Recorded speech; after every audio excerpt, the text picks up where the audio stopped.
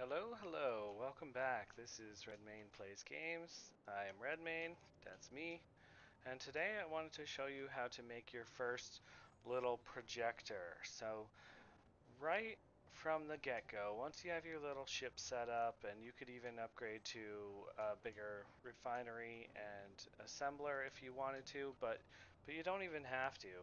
The very next thing I like to do is set up automation. And so what I wanted to go over with you today is just how to do that.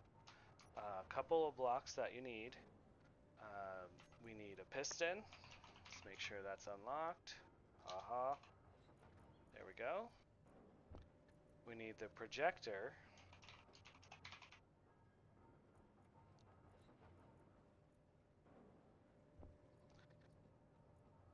A rotor. Doesn't have to be the advanced rotor, but you can if you want to try to pass things through it. For our purposes, we don't need that. And some floor blocks. So, what I'm going to do here is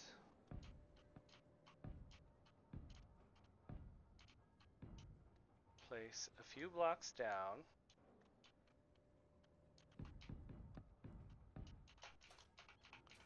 And what I like to do is one block high, we start to build our projector. With the piston first, we're going to align it so that the control panel for it is up at the top because I like to access that easily.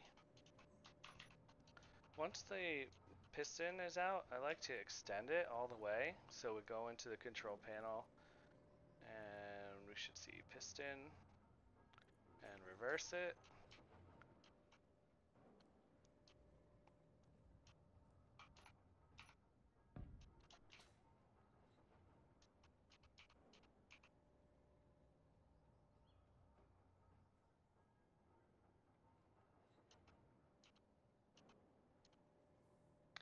And so once it's fully extended, we want to go 2 blocks, maybe actually even 3 blocks away from that. And we're going to build right up to that. I'm sorry, it's 4 blocks.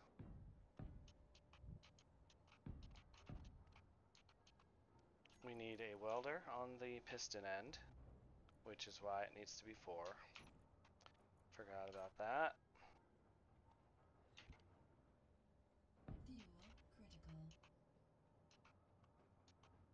And then we'll go ahead and we will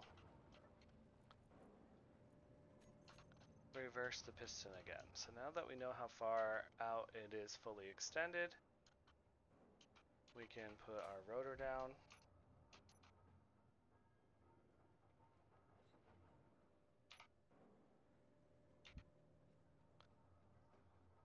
Like so.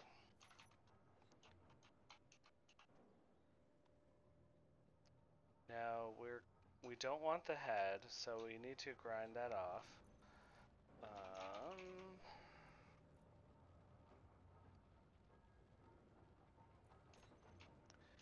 We're going to get rid of the rotor head, and we're going to enter any control panel on our grid and go to our rotor. And we're going to add a small head here, as well as do a rotor lock. That just keeps this thing from swiveling and moving when we don't really want it to. So we'll go ahead and weld that up. And then we're ready for our projector block, which, since we added a small head, it will be a small grid projector. If we wanted to do a large grid one, we would have kept the large rotor head. And placing the projector is tricky. It has to be the side that has the 4 north, south, east, and west little pads on it. Any other side and it won't work properly. So you want the side with the cross facing forward, and now you can tell that it's ready to go. So what we're going to do is we're going to go to our projector block and put up one of our blueprints.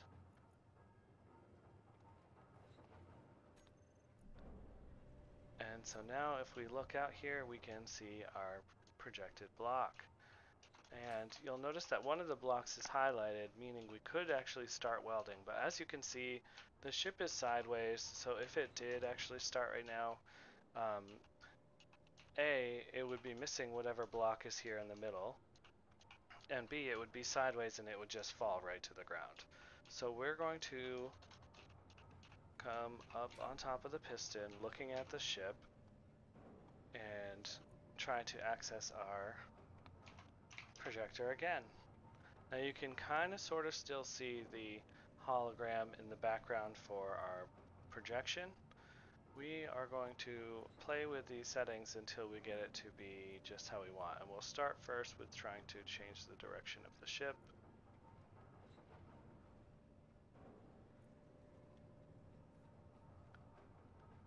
And yes.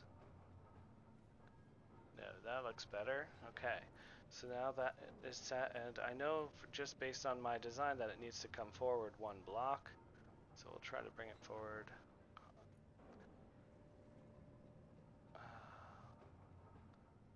So that should be fine. And now we'll exit and take a look. And we'll see that, yes, in fact, one block is ready. And then once it builds that block, we could build the rest of that. However, on this ship design, I know that that's a merge block, and once I build it, it's probably going to fall right out. So we'll push it forward one more block and then add a merge block to the front of the projector. The projector should always have at least one block in front of it, and that helps make sure that whatever you're building, you can weld down that block, grind down the block, and your ship will be free floating. So we're going to go ahead and go back to the projector. Vertical offset by 2. And I need a small merge block. Instead of using an armor block, I'm going to use my merge block. This way I can actually unmerge it and keep building more and more of these same ships. And since I know that the piston is going to go out almost all the way, I'm going to go ahead and leave that setting. I might change it to like 9.8. I don't need it to go the full 10 meters. And I'm going to slow it down because the thing that makes the welder work so perfectly is the speed in which the piston is coming back away from the start of the projection. So we want it to have enough time to weld up all of the blocks that it needs to, and the way we do that is changing the time. So we're going to change the time to minus 0.0025, and that's a really slow time, but we're in the beginning of the game and we don't exactly have a ton of resources to start with anyway. So we'll move it to 9.6, reverse. Let's see how slowly that moves.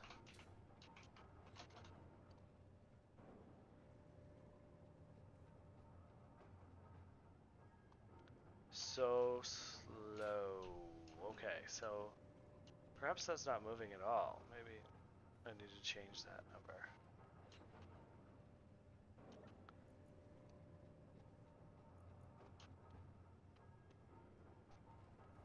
0.015. We'll try that. Alright, that's a little better. You can see it's coming out very slow still, but it is actually visibly moving. The welder is off. If it was on, right where these two little black lines are, would be lighting up. And then if we were to turn this on, right now we don't have any of the components that it's going to need to weld all this stuff, so we need to start looking at what these blocks are going to be and adding these components to be made.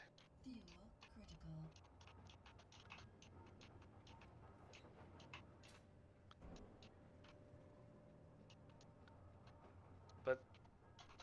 that's the general idea of the projector, and then once it gets out all the way, we will turn it on and have it welding some components here. So I will be back as soon as that's finished. Okay, we're back, and as you can see, the piston is fully extended now, and we're going to go ahead and turn on the welder, and you will see it start to make the blocks. You can see that the welder is touching our beginning block, so the distance was perfect. And to pretty this up, you can add a control tower and map the functions to different buttons, but for the very basic beginning welder, this is what you need. And then as long as you have the resources and a bunch of items made, you just have to turn on the welder. And then the piston.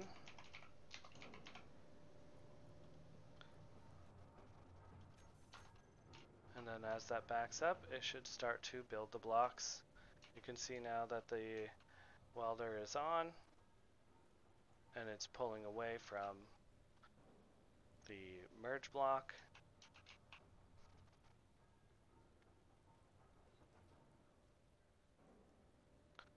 And I will speed up this video so you don't have to sit through the whole entire thing. You can, however, add more welders than just the one for larger ships and design it in a much more beautifying way than what I have here. This is just my simple, easy to do start. Enjoy!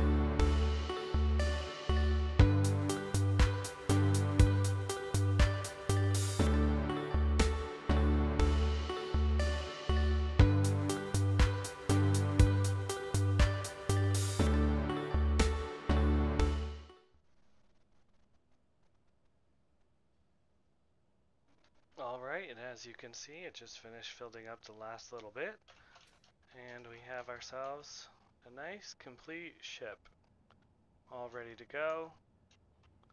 We will turn off the welder so it doesn't bite us.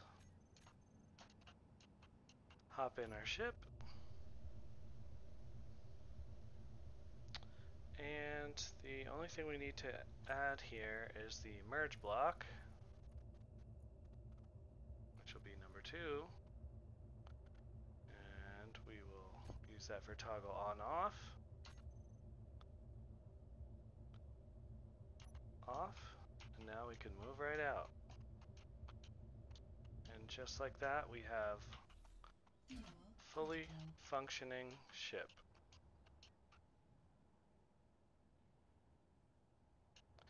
Well, I hope you enjoyed that quick tutorial, and I'd love to see some of what you guys are building now that you're starting to get a hang of the game. Send me some pictures, hop in my Discord, subscribe, like, all that fun stuff. Thank you very much. Bye.